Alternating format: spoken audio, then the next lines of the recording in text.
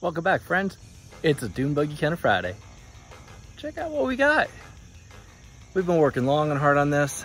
Manx on the Chesapeake is running around the area right now. It's the manxclub.com, their mid-Atlantic event. We've been working really hard because I want to get this over to the show and shine tomorrow in Havre de Grace, Maryland, over at the Conical Point Lighthouse. Let me walk you through what we've been working on. And I apologize, since the vinyl video dropped, I dropped that one a little late, but I've been cranking on this thing and I just haven't had time to turn the camera on. I hope you understand. We got that front bumper remounted back on to the air-cooled front beam. It looks really good up there. The boy helped me bleed the brakes, but we got the front seats mounted and installed. They're really nice. They're tilt and slide. I put a carpet kit in it. It's not perfect, but hey, it works. It looks halfway decent. I got to figure out how to manage the back a little bit. That's my Jeep TJ rear seat that will eventually, I will pull that cover off, probably bleach the hell out of it, and then dye it to match those front seats.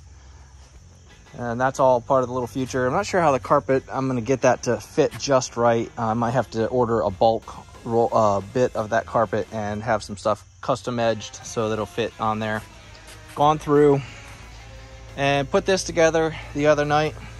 Here's a quick clip of me doing that welding.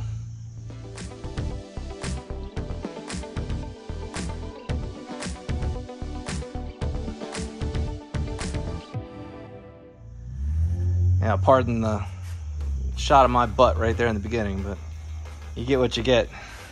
Well, what you might notice is the engine's not in there at the moment. I had to take it out because I couldn't get the clutch to engage, and when I pulled the engine out, I realized I had mismatched the throwout bearing and pressure plate, and I broke the pressure plate. So a new one's due in today from FedEx. Hopefully we can get that installed. But I think all in all, it's in really good shape. Guys, we've been busting butt on this. October 15th last year is when we towed it home, freed it from its backyard home that had been in for over, God, had it been over 20 years. This body and chassis have never been permanently bolted together. It hasn't had an engine in it in at least that long. So I don't know what to tell you. I'm excited. Lights all work. Let me see if I can fire up some stuff for you guys. So I don't have all the problems solved right yet. The speedo is just kind of sitting in the dashboard, so it lifts out a little bit. I gotta tighten that up. But I have my switches underneath the dash right now. There's my master. I can turn the coil on and off. I disconnected the fuel pump that I put together because I don't need that right now. So let's turn on the headlights. I did also hook up a voltmeter so I can keep an eye on my power. It's pretty handy, just a little, it's a cigarette lighter style. It has 2 USB ports in it, so I can use it if I need to charge my phone, but it helps me keep an eye on things. Let's turn that off. Let's go look at those headlights, guys. I know it's daylight, but you can kind of see them on. It's got a nice halo to them. Nice light. Let's turn on turn signal. Show you guys what that looks like on these guys.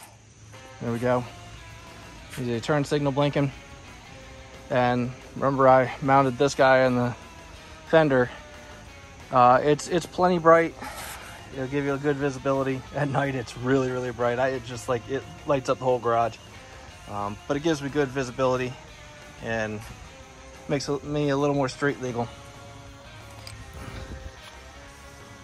Well, that's it for now, guys. Like I said, Manx on the Chesapeake's tomorrow. I'm gonna add some more content. You'll see that in next week's video. Sorry this one's short, but it's kind of a wrap up of everything we did. I just wanted to let you guys see where we are. Sorry I didn't have you join in for all of it, but I really had to crank and get a lot of it done. And stop and take videos is hard, but you're still there. You guys are with me. Like, comment, subscribe. Come out to all your local shows. Enjoy it and support your hobby. Get out there and wrench on something, guys. This was a pile just a year ago.